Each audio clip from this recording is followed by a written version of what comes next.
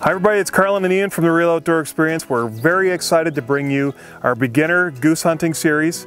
And just to start it off, we're going to show you the series starting soon, but here's from some of our pros what they have to say, their best tips in the field for goose hunting. Now that we've talked about the moan and the cluck a little bit, let's talk about a hail call.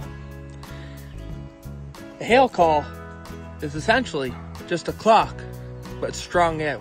So instead of being short and quick, it's a very drawn out call. And this works great for grabbing the attention of geese that might be off in a very far distance. It's very loud and powerful. I'll show you now.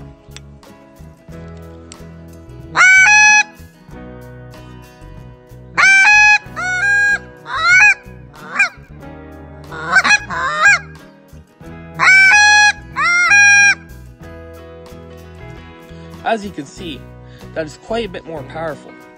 But for geese that are off in a distance, or might be on a different flight path, sometimes it can be that little trick just to grab their attention.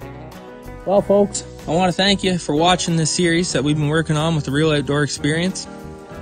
And as always, keep it real. Another great tip, Lance. There have been many times that the hail call turns a flock into your spread. Great tip. Please be sure to stay tuned throughout the summer for more pro tips before the release of our goose hunting series for beginners starting in September.